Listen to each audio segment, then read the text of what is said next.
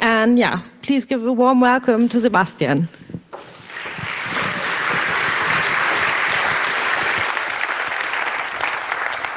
Hi, and thank you for the introduction. Thank you all so much for having me. So what am I going to talk about tonight? I will, of course, being an artist, talk a bit about some art projects, but mostly I will speak about the research I do as part of my practice, specifically about humans as software extensions, and towards the end I will share some thoughts on why being a human software extension could actually be something maybe not positive, but bring some new possibilities. So I will try to end the talk on a positive note. In 2008, the science fiction movie Sleep Dealer speculated about a future which couldn't be more timely. The border between Mexico and the US has been closed. Therefore, immigrant workers in the US have been replaced by robots. However, the robots are remotely controlled by people in Mexico who have their bodies plugged directly into the network. Then, 2 years later, in 2010, the CEO of Crowdflower, which is a crowdsourcing and cloud work platform, Lucas Biewald, speaks of a similar situation. Before the internet, it would be really difficult to find someone, sit them down for 10 minutes and get them to work for you, and then fire them after those 10 minutes. But with technology, you can actually find them, pay them the tiny amount of money, and then get rid of them when you don't need them anymore. Biewald's remarks, however, are not science fiction. Instead, they describe a contemporary condition. So, humans as software extensions. What is this condition? I would summarize it as people extending computational systems by offering their bodies, their senses, and their cognition. And specifically, bodies and minds that can be easily plugged in and later easily be discarded. So bodies and minds algorithmically managed and under the permanent pressure of constant availability, efficiency, and perpetual self-optimization.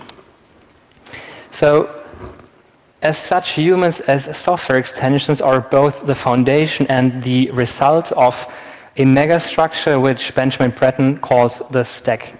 It's a computational totality of planetary scale. So somehow we can imagine it as a planetary scale computer consisting of a stack of layers, from rare earth minerals to data centers to bots and people, which in this model are exactly the same. So in this computational totality, even the smallest nodes can be addressed and can be programmed. What the stack also describes is a new geography, so Google Maps defining borders, or as just seen in Sleep Dealer, the US building a wall while still being able to plug right into the bodies of Mexican workers.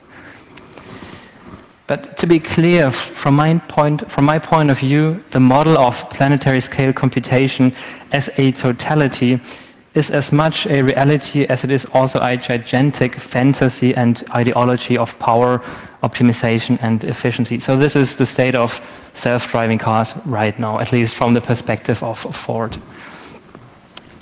So I would now like to give some examples about what I mean by humans as software extensions and what effects this way of managing digital labor has. 3 years ago, I worked on a piece in which I explored digital colonialism, and among other things, I explored Google's and Facebook's attempts to integrate into their services those 2/3 of the world population who are not online yet. As you all know, Google wants to use balloons, Facebook wants to use drones, and they want to have them circle above these areas that do not have any internet connection, basically sucking that which is below up into the network. So the piece, of which you see a little bit here, is called How to Appear Offline Forever. And it consists of a mix of found material like videos, images, and questions. And there's also a layer of stories written by people from Silicon Valley, Sri Lanka, and Zambia, which are all locations of importance to this piece. And so in order to get in contact with people in Sri Lanka, I ended up using the outsourcing platform Upwork, which offers a highly efficient interface for hiring freelancers from all around the world. On their platform, you can sort freelancers by price, skills, rating, and then you can pick whoever you think fits the job best. And their user experience of hire and fire is well crafted. So it's software extensions that can be plugged in and removed again easily. It doesn't matter where they are, who they are, as long as they get it done.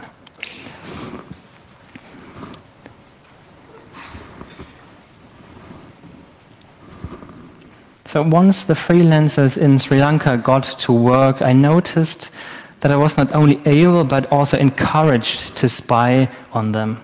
Upwork records every keystroke and regularly takes screenshots while freelancers work, building a growing diary of their activity. So I found myself in a situation in which I wasn't only being surveilled by corporations or states, I was also doing the same myself, managing my extensions, spying on them in order to monitor their performance. So this is not them, like corporations or states, spying on us protecting ourselves against them through encryption.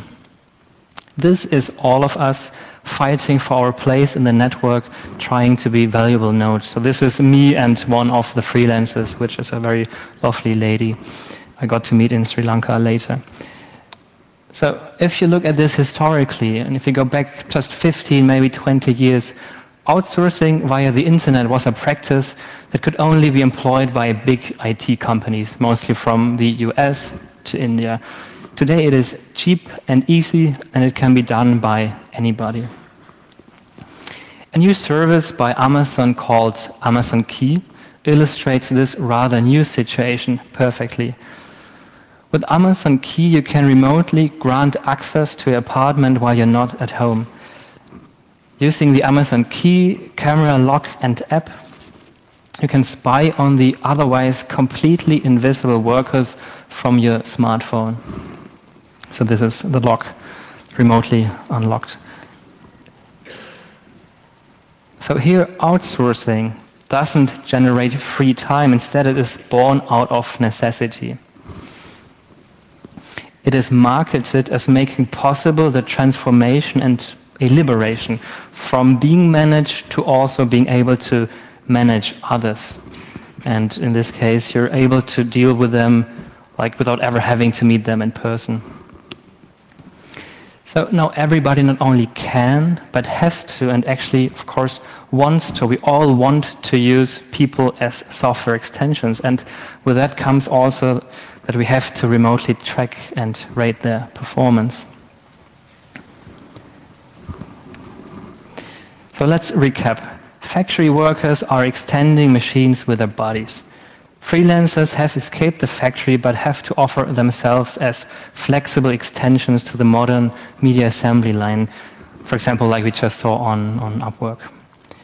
So now micro-entrepreneurs have to invent their own jobs, offering their creativity in the form of little packages that are called gigs. You can buy such gigs at a fixed price on platforms like Fiverr. For those who do not know Fiverr, initially each gig on Fiverr was priced at exactly $5, of which the platform kept $1. So some month ago, I found a way to directly access all videos uploaded to the platform in real time, including every single video that people on Fiverr are producing for their clients. So through this crack in the surface, or you could also call it a security problem or a privacy issue they have, I could look at the leaked stream of videos, and I did this for days and weeks and months, and I downloaded videos worth of like more than 100 gigabytes, and I was looking for some patterns to understand this marketplace. So to give you some ideas about what I saw there, on the platform it is dog eat dog. Be the best, the cheapest, the most creative, the most efficient. Be just like a proper software extension, never sleep, work all the time. At the same time, everybody is also fighting against the platforms, algorithms, and clean interfaces that hide most gig workers on page 2, 3, 4, and so on.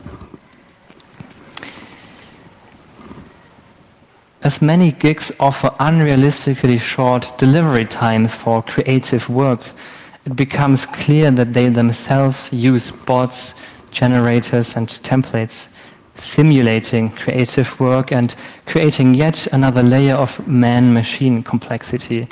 So using automation in order to not be replaced by automation. Their biggest selling point seems to be their low cost, coupled with a truly natural interface, a human being. In contrast, there is another group of people consciously offering their bodies, often as carriers of messages, like screens. So here, the fantasy of the universal addressability and availability of all nodes manifests itself in the distant and often exotic body that acts as a screen. This goes hand in hand with gigs offering personalized porn or erotic videos and fetish videos.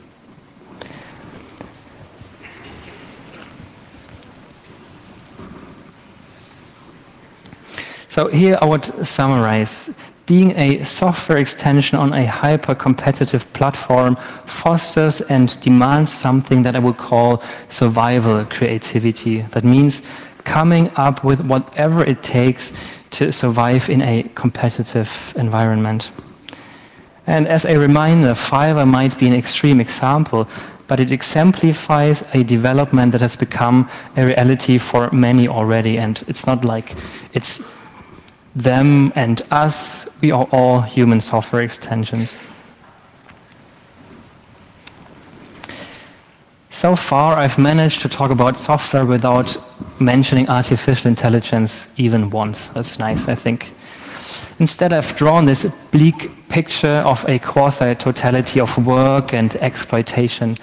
However, automation and artificial intelligence supposedly imply a future without work, right? So in the previous examples, platforms, software, artificial intelligence acted as scientific management, the Taylorist boss, algorithmically distributing and modulating human workers as software extensions. Now, one great post-work idea is to not only automate the management of working bodies and minds, but instead to completely replace all human nodes with AI as well. While I think this is an excellent foundation for discussing our society's obsession with work, I would also argue this hypothesis is as appealing as it is flawed, unfortunately. So my observation is this: AI, artificial intelligence, is an appropriation and a possible extrapolation of existing knowledge and skills, yes. And as such, it might as well do our jobs. But it is first and foremost used as a scheme to fragment work into tasks that can be done anywhere 24/7 and to make this labor invisible. What we see here is a piece called Segmentation Network, which I made last year. It plays back over 600,000 segmentations manually created by Mechanical Turk crowd workers for Microsoft's Coco image recognition dataset. These so-called segmentations are based on photos we have uploaded to Flickr, and they are used in machine learning, training AI what it can see and what not. So you can automate as much as you want, but at some point you will have to train and especially maintain the machines and the software. So I would say AI creates yet another layer of badly or unpaid care and maintenance work, which is often invisible on purpose. So I would say this needs to change.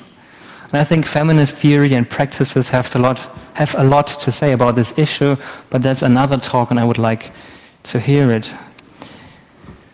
So here is a point in case and maybe a solution.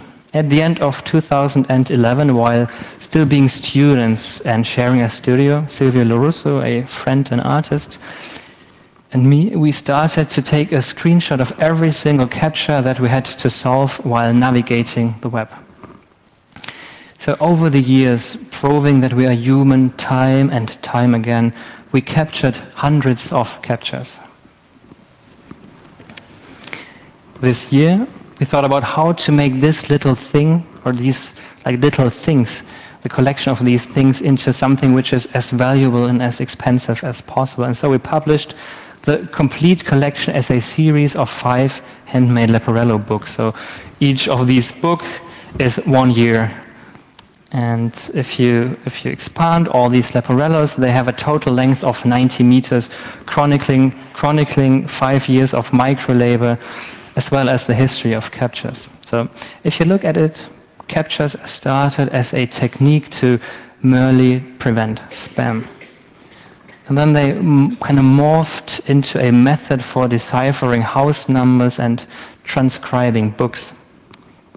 And then lately, it's become a means of teaching image recognition to AI software. While we were collecting these captchas, Gabriela Rojas Lozano in 2015 filed a class action lawsuit against Google. And she claimed that Google operates a highly profitable transcription business built upon free labor, which it deceptively and unfairly obtains from unwitting website users.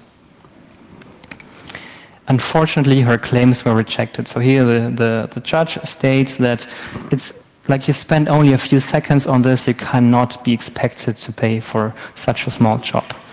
So, however, her attempt to sue Google was still a success, I would say, because it led to the proof that Google has perfected a magical process in which work is transformed into literally nothing.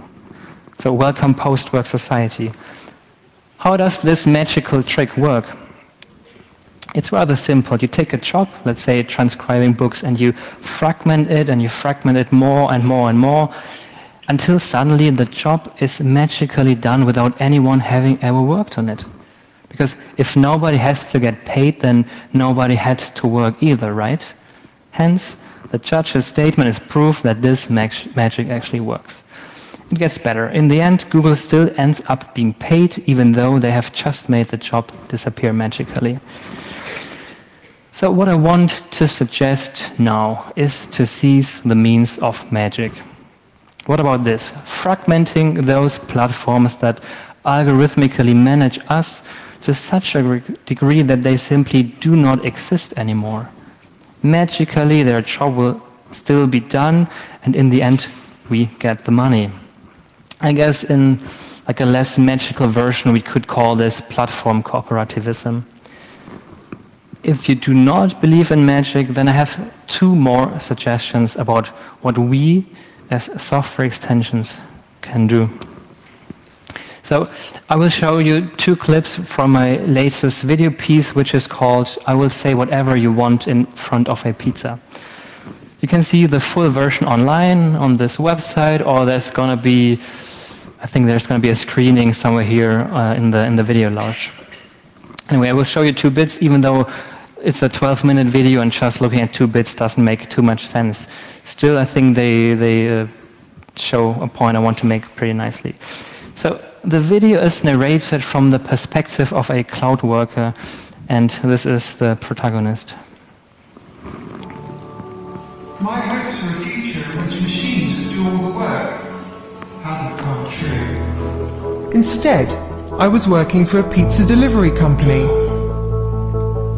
Brian, your next automated pizza delivery is scheduled for Saturday, February the 25th at 12 p.m. To confirm, text yes. To decline, text no. Text help for help. Thank you, Papa John, you handsome man. I shall call you the Carbs Vixen.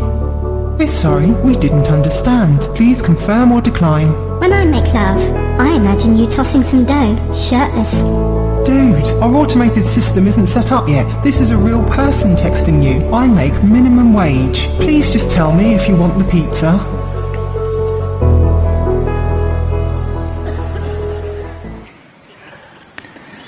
So that's the protagonist. To give you some background, in 2016, Donald Trump's team hired a Singaporean teenager through Fiverr, which is the platform I talked about before. And they hired her to convert a PowerPoint into a Prezi, which is the software I'm using for the video, basically outsourcing the Make America Great Again campaign, it's a true story. So at some point in the video, the protagonist, who is now working not only as a pizza delivery bot, but also as a cloud worker on Amazon's Mechanical Turk platform, preparing data sets for AI, at some point he gets to know this Singaporean teenager as a fellow worker. And she's got an idea. One day, I found a thread started by her.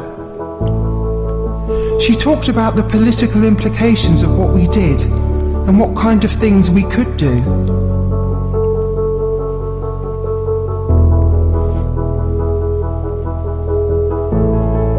Of course, we on Mechanical Turk had created the dataset. It was sad to see how depressed many of us actually were. Researchers asked 500 workers to complete a survey which contained a standard clinical depression survey. 170 workers agreed to share their Instagram posts for the study. Out of those 170 workers, 70 were clinically depressed. By the way, the depression filter is Inkwell. It turns photos to black and white and adds high contrast. Better not to use it. But she pointed to something else. It was in our power to manipulate or even to change the very core of such mechanisms. Our datasets, machines, society, you, the future. We started to discuss, to organise and to experiment. Of course, we didn't always agree. Was this just for fun? Like Easter eggs? Did we share a political agenda? In any case, things had to happen secretly, otherwise it wouldn't work.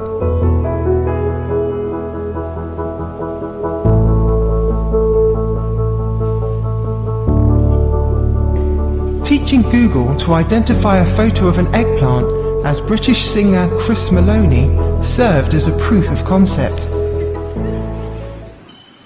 Okay, so the idea is this. When we are extending software with our bodies and minds, we're also extending our reach into the software.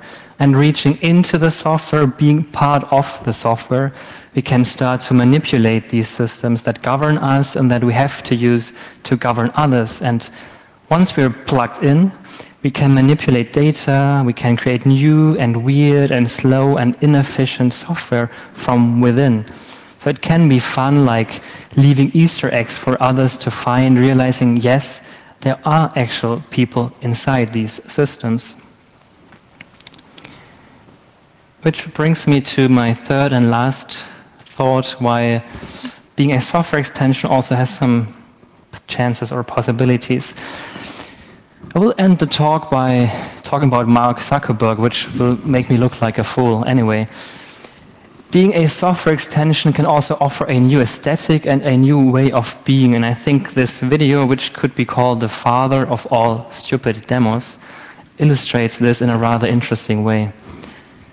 Here, for whatever reason, Zuckerberg is demonstrating Facebook's virtual reality by visiting Puerto Rico in the wake of Hurricane Maria.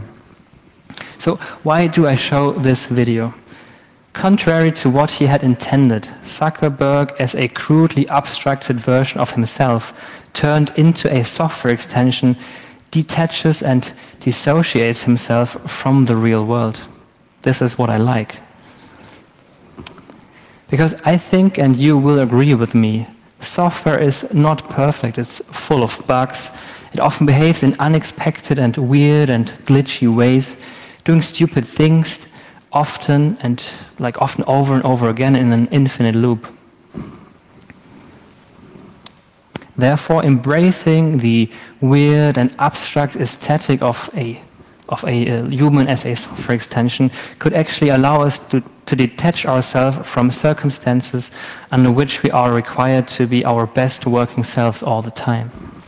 So being like available all the time, addressable, programmable, to update ourselves all the time, we could like use being a software extension, the aesthetic of being a software extension as a mask behind which we can hide, pretending to be a bot.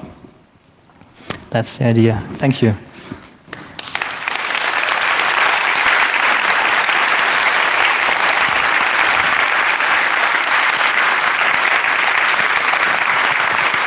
Thank you, Sebastian, indeed, for making bleak future look a little bit more bright. I think we have about 5 minutes for very short Q&A. Otherwise, you said you have a Twitter account, and you can also meet Sebastian next to the stage. So are there questions, maybe from the Signal Angel? None. Okay. Then just another round of applause for Sebastian. Thank you.